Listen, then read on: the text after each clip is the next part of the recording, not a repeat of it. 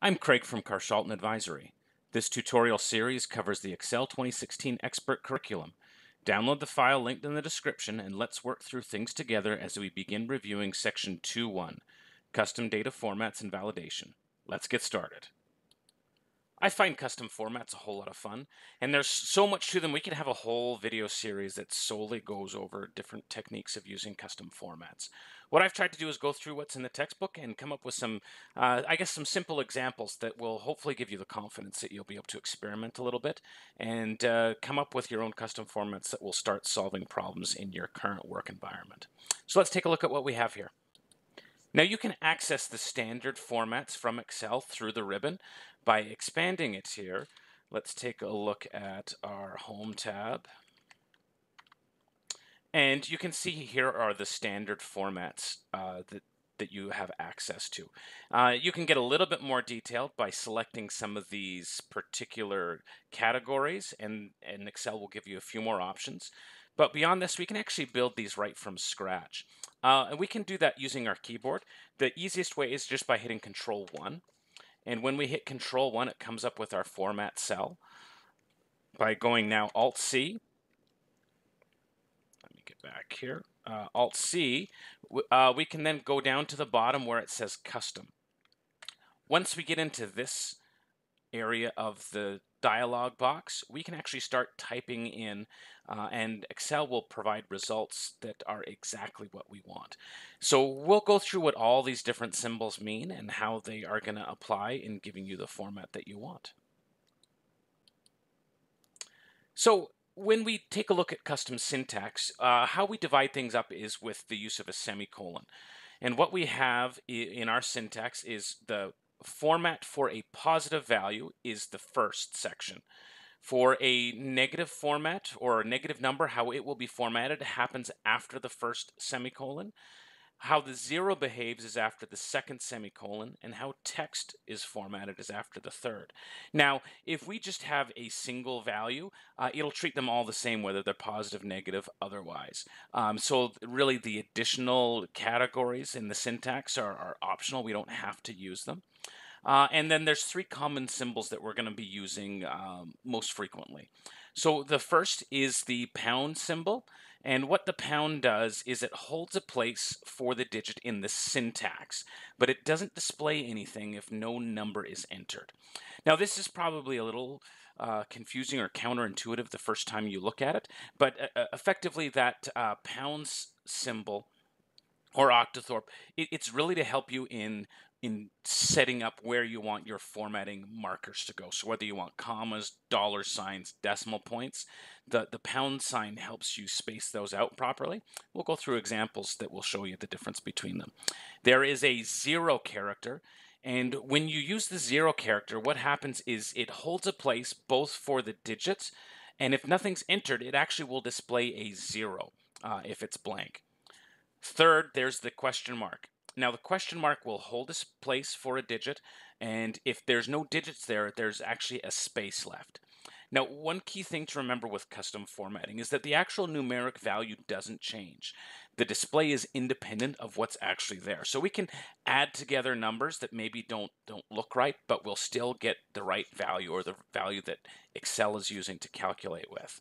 So let's take a look at some of the examples that we have prepared here. All right, so let's expand that open here. All right, the first number we're going to look at is this number 25. So this column here is the unformatted number. This is the custom formatting that I'm applying. And over here on the right-hand side is the result that shows how it is going to appear. And so again, to do this, what I've done is if we go Control 1, Custom, so you can see that this format, this 0, pound, pound, pound, is what I've entered in over here in this area of the dialog box right here. So I won't go through and show you each of these, but know that that's what's there. I just have it here on display for you. All right, so if we enter the number 25 here, and this is our format, if we remember, we'll go up a little bit here. So the pound symbol just holds a place for the digit, but nothing happens if no number is entered. So we have a 0, which does get displayed, and then 3 pounds. So we'll notice here there is a 0 and then a 25. Now, if I change this to 250, we're still going to have a 0 at the front. So that extra space that the pound sign is there, it doesn't really make much of an impact. If I go to 2, I'm still going to just have that 0 and that 2. We can go back to 25. The 0 stays there. 250, we still have the 0. What if we go to 2500 will happen? Well, let's find out. That 0 is going to disappear, and we'll just have the 4 digits that we see. So the pound symbols are just to set the spacing of where that 0 in the display format is going to be. So let's go back to 25. So now in row 12 here, if we type in 25 and our format is 4 zeros, there is always going to be 4 digits of zeros here. So basically, thousands, hundreds, tens, and ones are always going to be a 0 if this is blank. So if we clear this out, there's our 4 zeros. If we go to a 2, it's going to show 1, 2. Let's go 25, 250. Oh, 2550. There's 250, and then 2500. So you can see how those zeros get displayed until I effectively bump them out of the way with a number here in my column F. So let's go back to the 25. Now when we go into row 13, we're going to see the effect of the question marks. So now if we remember, a question mark holds a place for the digit and displays a space if there's no digit entered. So in this case, with 25 entered, we're going to see a 0. And then there's going to be 3 spaces for digits that we enter here in row F. Now we've only used 2 of them. So when we look at the result, we're going to see the 0. We're going to see an empty space and then our 25. Now what do you think will change if we change this just to 2? Well, if you guessed that there'd be a 0 and 2 spaces and then a 2, you would be right. Let's check that and see. Sure enough, there is our 2 spaces in our 2. What if there's nothing here? There's a kind of a floating 0 and then 3 spaces. So there's our 2. Here's our 25 where we started. What about 250 will happen? Well, the 0 will stay there in front, except the space will be gone because it's going to get bumped up by 250. Now lastly, when we go to 2500, that leading 0 will disappear on us. And there it goes. So that gives you a little bit of a flavor of how those different wildcard values are going to impact what your format looks like. So we'll go back to 25 here just to keep things consistent. All right, so now in row 14, what we've done is we've added into our format a decimal point. So what's happening here? Well, again, the pounds don't really impact the spacing or the layout, but what they do force is the decimal spot as well as a 0. So what's happening now is there is always going to be at least one value to the right of the decimal point. Now what that value is going to depend on what we enter. So right now I've entered a 25 and this is showing 25.0. If I enter 25.1, what's going to happen? Well, again, I'm always going to have a 0 on the right-hand side as long as there's tenths and hundredths. Once those are filled in, that 0 is going to disappear. So when I hit enter, there'll now be a 25.10 over here on the right. There we go. If I want to get rid of that 0, let's go to 25.11 and it'll disappear. Now, if we just go back to 25, there's always going to be 1 0 showing up. Now, in our second example, I've forced there to be 2 zeros in display all the time. So if we go to 25.1, 25.1, I'm still going to have that extra 0 at the end. In this case, they're going to look the same. If we go to 25.11, there we go, 25.11. The big difference is if there's no decimals entered. In this case, we have 1 space. In this one, we're going to have 2 zeros to the right of the decimal point. Lastly, next, we're going to show the impact of a comma. So again, if there's no values here, the pound symbols are just going to have no impact. What they're doing though is telling Excel where we want the comma to show up. In this case, we want it to show up 3 from the right in our thousands position.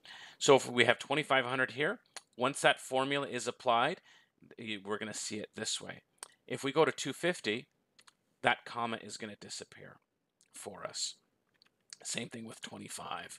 So if we go 2500, there's our decimal point again. And so this is a fairly common numeric format. But again, there's no spaces held because of the pounds. If we added zeros or question marks, it would display some leading digits or a space for us. Now, we can add in these kind of typical numeric formats. We can also select what we want for a text color. Now, I believe there's 8 standard text colors that you can just use by name. In this case, we've used red. And you'll notice when we look at the format here, I have a semicolon. So what's to the left of the semicolon is going to be a positive number, and what's to the right is going to be a negative number. So if we take a look here, our positive numbers are just going to be normal. So if I go up to 250 here, nothing's going to change. There's not going to be any commas or anything entered. It's just going to be a normal value. However, to the right of the semicolon, we have what happens if the number is negative. So 2 things are going to happen. One, it's going to have the text color red. Second, it's going to be inside of brackets. All right, and the default would be just to show like you see right here, a minus sign in front of the value. So in this case, we have 25. Over here, it looks like 25. As soon as we change this to a negative number, now over here it displays as it's going to be red text in brackets. And so that's just a handy way that negative values are going to show up faster for you, and you'll be able to spot them in a quicker, easier way. Let me just check and see if I carried this formatting all the way through. Okay, let's go to minus 25. So sure enough, yeah, it's the same formatting in both places. If I change this to 25, it's going to flip into the black color again for us. Again, now you can check these custom formats, again, by highlighting this cell, hitting Control-1. Custom is highlighted, and we can see here that this is the selected custom format. So there's our pounds, our semicolon, red, and the value here. Now, if we wanted to, we could change this to blue. I believe blue is a color here. And click OK. And so now our negative numbers are going to be shown in blue ink instead of red. Our second one is still in red. And so you can set it up whatever is, I guess, normal or usual wherever you're working at. For me, I typically like having my negative values in red. So now that we have these basic building blocks, we actually have a whole lot of power and flexibility. So I've included a couple of more advanced examples for you here. So let's take a look at these. All right. So when I'm working, I like to have a base unit of 1. So when I'm in a workbook, I want to have all the digits entered in, but I don't necessarily want to display them. I know some workbooks that I've worked in, they'll have base unit will be thousands. Some of them will have base units millions. And I understand why people do that, but what I've found is that if you have different values on different tabs, so if, let's say one tab you're working in millions, the next tab you're working in thousands, you may run into a situation where you have to take the values from one tab and add them to another one or multiply them. And if you forget the different units, you end up in a situation where you get really invalid results because of the order of the magnitude is much different. So what I've used, or what I frequently use now, is a display value. So I can still enter in my values. So for example, like in these 2 cells here, I've added this number 1, 2, 3, 4, 5, 6, 7. But I can choose how I want it displayed. So if I were to type that in, I can actually have it display in a thousands format. And what I've done is, so now that value is 1,234,000.6. So it takes up a little bit less room, and I have a K at the end, so I know that it's in thousands. Next, I've used a million format, and so it's actually telling me that it's 1.23 million, because you know what, the rest of those numbers may not be material for me. I could also do this with billions and have a B at the end. So how I've done this is, again, by using a custom format here. So in this case, we have the pound symbols and a comma and then a decimal point. So this is telling Excel that we want to have this at the thousands point. In our next one, what we've done is added 2 commas here. And so that's telling it instead of thousands, it wants it in the millions position is where the decimal point is going to be. Not only that, it's always going to show me 2 decimal points and display an M at the end. In this case, we only want 1 decimal point, and then we're going to display K at the end.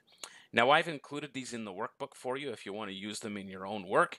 And then you can check the style thousands and the style millions up here in your, up here in your home area in the style section. So if we look at cell styles, we have thousands, and you'll have millions in there as well for you. There's our millions right there in green. Now, let's say you wanted to use gigabytes or terabytes. I've set this up when I've been doing some work for calculating storage, and we've used those values as well. So whatever you want to use as a base unit, you can adjust, and so it displays in a value that's simpler for you. And like I said, I can add these 2 numbers together, and Excel understands what's behind the scenes there. So if I just equals that and that, I'm going to get the full value. It understands all the different places and keeps them all laid out. Now, if I wanted to, I could paint the same formatting down here. So now it displays in the same format as one of those 2. So we've seen some numeric examples. Let's take a look at and see how this impacts time and date. So we'll expand this section here. So I've copied this out of the textbook just to give us a little bit of a reference point. So the first one I've entered a few times here. And so if this is what's entered and this is what the custom format is, this is the display that's going to show up. And right now I've just copied that over, but if I just type this in here, 9:05 and hit enter, sure enough, it's only showing me the hour. Okay, so a single H shows us an hour without a leading 0. In this next row, with 2 H's, we again get just the hours, but we get a leading 0. Okay, if that makes it a little bit simpler for you to understand, or the final user of your workbook to understand. Next, we're going to play around with the minute display. So a single M gives us a number of minutes. And in this case, not having the leading zeros makes it a little bit confusing. So why don't we just adjust this?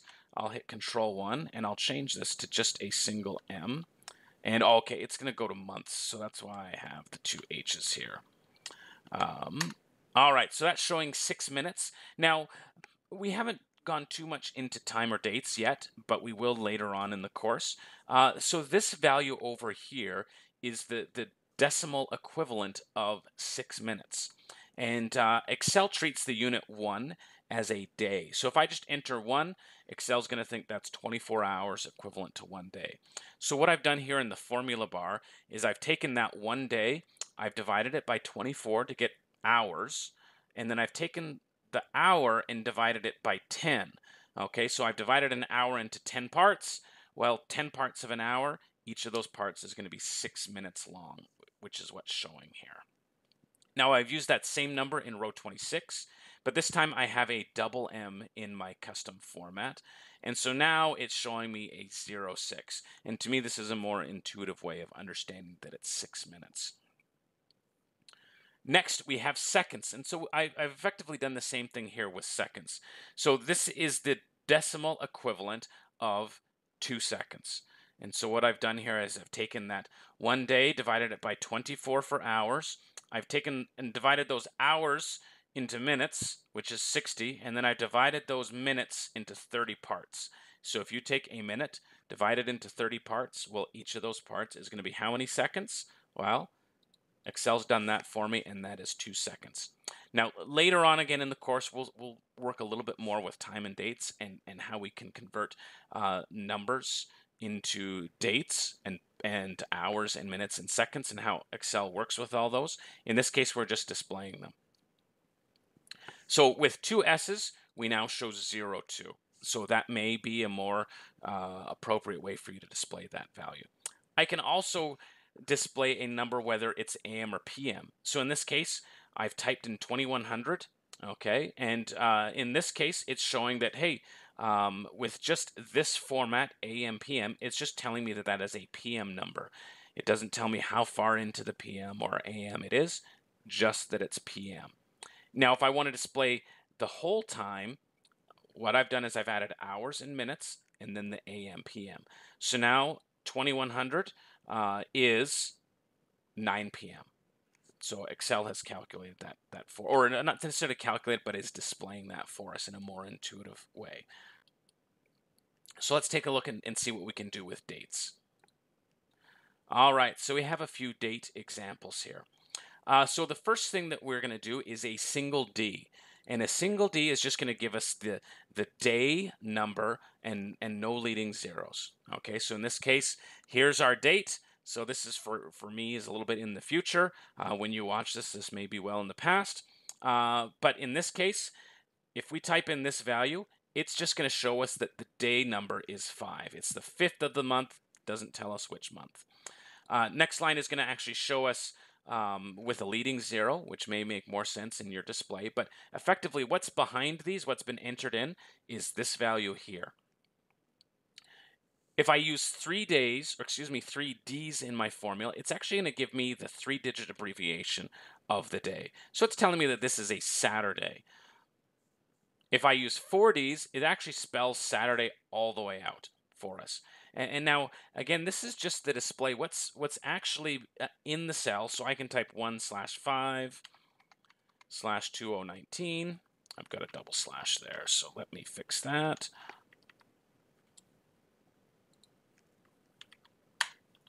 It's Saturday. So even though when I look in the formula bar, it's showing the full date, all it's displaying, again, with conditional formatting, it just changes what's displayed. It doesn't actually change what's actually in the cell, the value that's in the cell. So we can do a similar thing with months. So this is saying it's the first month. Again, the first month with a 0. Well, 3Ms now gives us the short abbreviation of the month. Next, 4Ms gives us the full month spelt out, just similar to how it worked with days.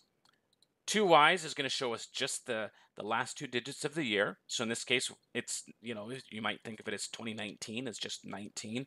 Or with 4Ys, it'll display the whole year value. All right, so we've kind of gone through a few of these examples. Now, if I wanted to, now here is the day as we would, I guess, normally or more frequently see it. This is actually the numeric value that Excel is thinking of or is using to calculate on this particular date, January 5th, 2019.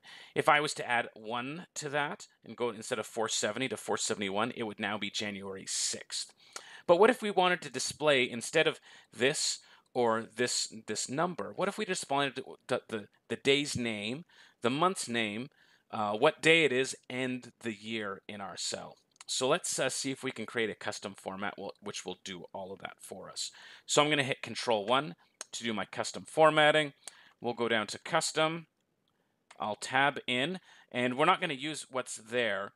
Instead, what we want to use is the day name. So our day name, to get the full day name, so just like this Saturday here, we want to use 4 Ds. So let's go D, D, D, D. We can see in our preview up here that, okay, this is Saturday. The next thing we want is the month name. So we want Saturday. I'll do a space. And now we want the full month name, which is going to be 4 M's. 1, 2, 3, 4. You can see it being created up there. So it is Saturday, January. 1D will give us the 5th. And let's do a comma and then the year. 4 Y's for the year. Let's hit OK. And so now what's being displayed is that this is Saturday, January the 5th, 2019. Even though when we look at the actual value in here, it's it equals this or that original number that we had seen. All right, so that wraps up the first part of this. Make sure you do the practice task for this one. They have some good examples for this, and again, they're not super intuitive, so you're probably going to have to iterate a few times in order to get them. I do have videos of all the solutions prepared for you if you do struggle, and there will be questions on conditional formatting or excuse me, on custom formats on your exam. Good luck, and I look forward to seeing you in part 2 of this section.